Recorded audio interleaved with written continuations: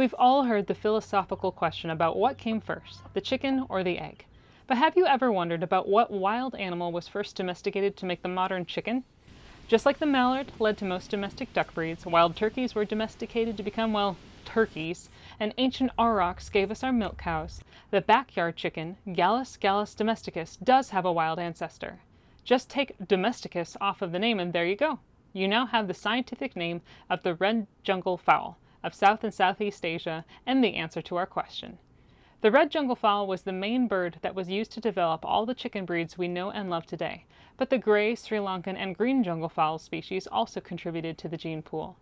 Wild chickens prefer to live in scrubland or at the biodiverse edges between forests and fields, particularly in places with plenty of cover where they can hide. These wild birds are omnivores and scavengers, constantly searching through the thick leaf litter of the forest floor to find bugs, grubs, fruit, leaves, and grasses, or even the stray bit of carrion in to fill their crops. They formed groups and established social ranking through a pecking order, with the dominant birds standing taller than the submissive ones. The male has gorgeous plumage and impressive wattles that he uses to advertise his strength and virility. Along with the visual display, he uses a foot-stomping mating dance to beguile the females.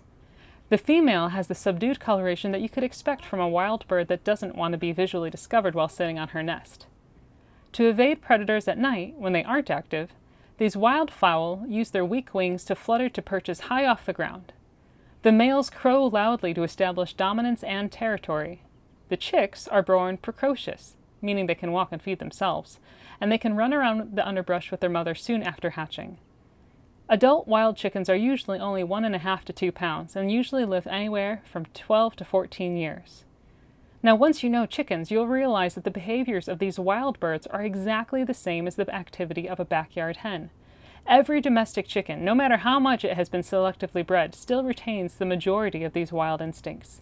They want to scratch the ground and look for food, they want to perch at night, and those roosters, some of which still bear a very close resemblance to their wild counterpart, are still loudly crowing to declare their territory. And now that you're familiar with how wild chickens are designed, the needs and behaviors of the backyard hen will make a lot more sense.